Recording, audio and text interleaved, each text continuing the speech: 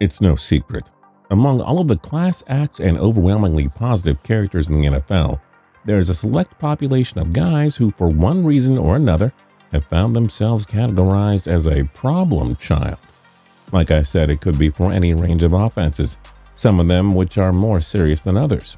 Odell Beckham got it for being somewhat careless with his public persona, pulling stunts like the famous field goal net incident when he was with the New York Giants, or the fact that he was handing out cold hard cash to college kids after his alma mater, LSU, won the national championship. Neither of those transgressions are particularly malicious, but even so, he has gotten lumped in with the likes of Antonio Brown, who has shown himself to be a legitimate crazy person and is facing some serious allegations from the state.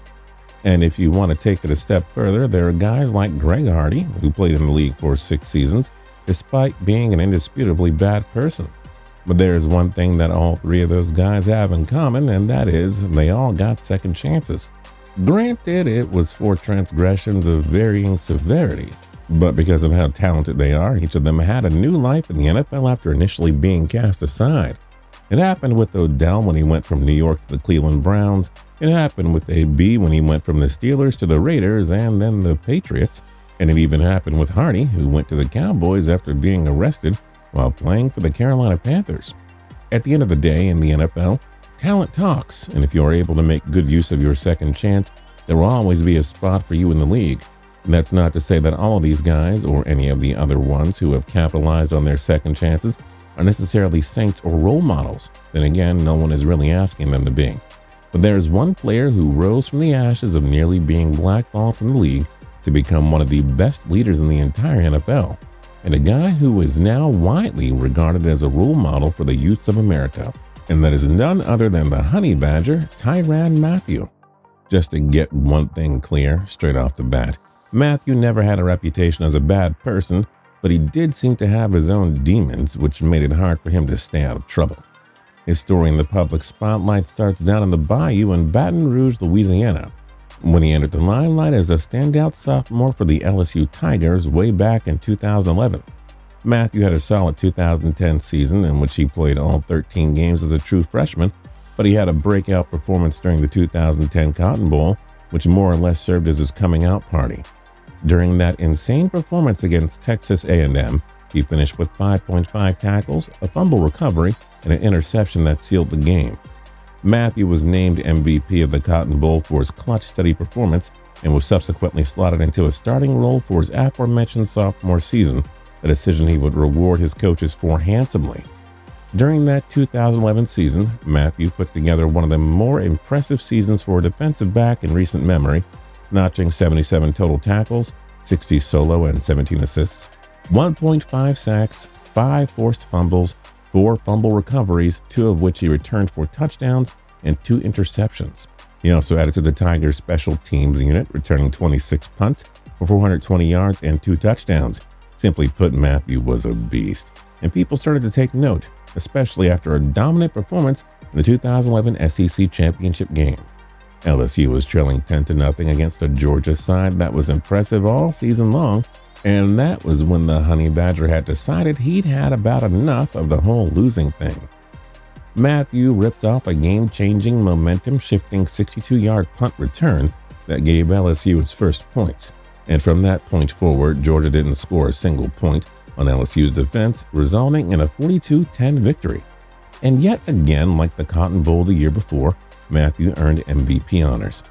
After that SEC title game, the myth of the Honey Badger really started to take off, just like Johnny Football Mania in 2012. You couldn't go more than 5 minutes on a sports website, on talk radio, or even the major networks without hearing about the undersized kid out of LSU affectionately known as the Honey Badger, a nickname that paid homage to the small but fearless animal that went viral on YouTube around the same time. Everyone was talking about Mathieu's ability to make big-time plays in big-time moments despite his diminutive size. In fairness, he did have that kind of an it factor, where because of his presence alone, the Tigers never felt like they were out of a game. But sadly, one bad omen from his sophomore season continued to haunt him and reared its ugly head just as his popularity was starting to hit a fever pitch. The incident in question took place in October 2011, when Mathieu was suspended for one game following a violation of LSU's drug policy. Mathieu initially handled the incident well, accepting responsibility and continuing to explain that he had learned his lesson. He would go on to say, "I have to grow up fast in this business. It definitely humbled me off the field. I think you have to go through things to see the bigger picture. My teammates were there for me and my coaches were there for me. So it was really about me trying to stay focused on the things that mean the most to me, and that's being a student at LSU and wearing those colors every Saturday." While all of that sounds good, it did sort of sound a little rehearsed, if you will. As it turns out, it was, because this one-game suspension was just a drop in the bucket when it came to Mathieu's struggles with staying in line.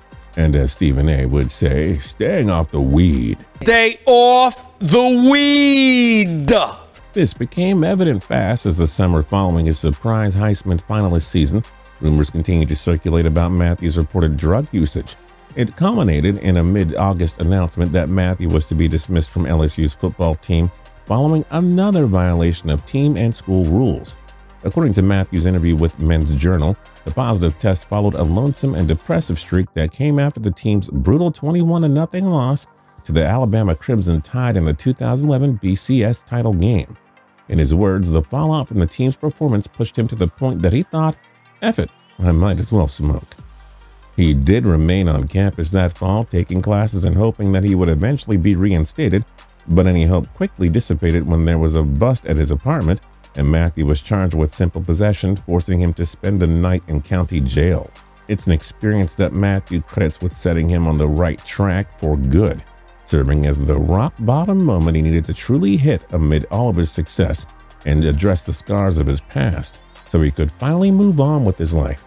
And in fairness to the Honey Badger, he has faced more than his fair share of battle wounds in life, most of which were not his doing. Mathieu grew up in the 7th Ward in New Orleans, which is widely recognized as one of the most dangerous corners of the entire country. At his birth, his mother left him at her parents' house and ran off, in his words, to chase dudes. Ouch.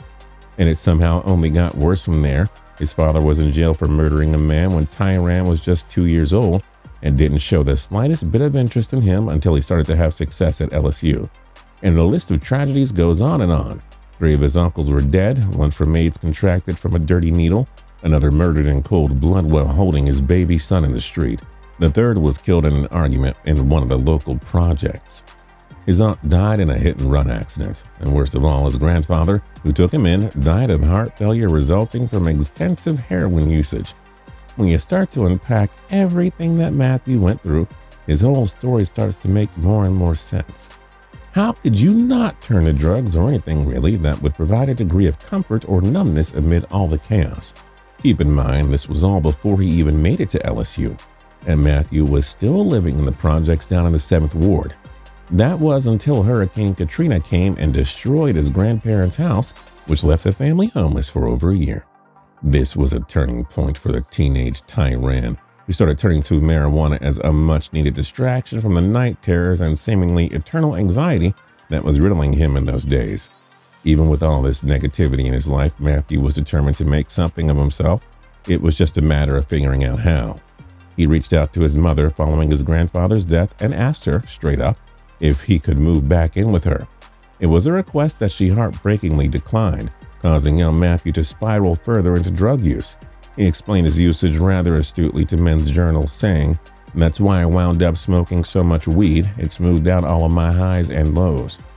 His environment certainly exacerbated his drug use, as he definitely was not alone in turning to marijuana as a refuge.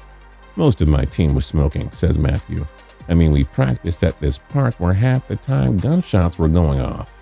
It's hard not to look at a situation a little bit differently knowing the extent of his personal trauma. Anyway, that's enough negativity for one video. Let's go back to the turning point in his life, the aftermath of the night he spent in county jail. Mathieu, now certain that his time at LSU was over with, reached out to former Tigers teammate and mentor Patrick Peterson, who had left school to go to the NFL as a lottery pick following the 2011 season. His father lived in Florida and trained players for the NFL Combine, so Peterson arranged for his father to take Mathieu in and train him for the 2012 NFL Draft. The duo worked furiously for months, determined to turn it around, and when the 2012 Combine rolled around, Mathieu was a rejuvenated man. He had rededicated himself to his faith, to taking care of his body, into reaching the ultimate goal of escaping the shadows of his sadness to achieve greatness. Unfortunately, but understandably, he did run into a bit of a snafu during the whole draft process. Nearly all of the NFL teams were wary of taking Mathieu, fearing that his past would again come rearing its ugly head. The only team who decided to roll the dice and take a chance on Mathieu were the Arizona Cardinals, where he had an established All-Pro in Patrick Peterson vouching for him heavily. Mathieu also submitted to an extensive drug testing program and proved he was in fact clean and ready to make an impact on the NFL level. The Cardinals stayed true to their word and ended up taking Mathieu in the third round of the 2012 NFL Draft, which ended up being a steal considering that, despite struggling with injuries early in his career, Mathieu, like Peterson, earned All-Pro honors for Arizona. For all the sadness he endured, Mathieu has truly and completely righted the ship and has turned all of that negativity into wisdom, as he now serves as a mentor to a number of young players around the league. Now a multi-millionaire, a Super Bowl champion, and a beacon of hope, Tyrann Mathieu has one of the most incredible story arcs in NFL history. What did you think of Tyrann Mathieu's incredible life story? Let us know your thoughts in the comment section down below. And don't forget to like, comment, and subscribe. We'll see you guys next time on TBS for more cool videos every single day.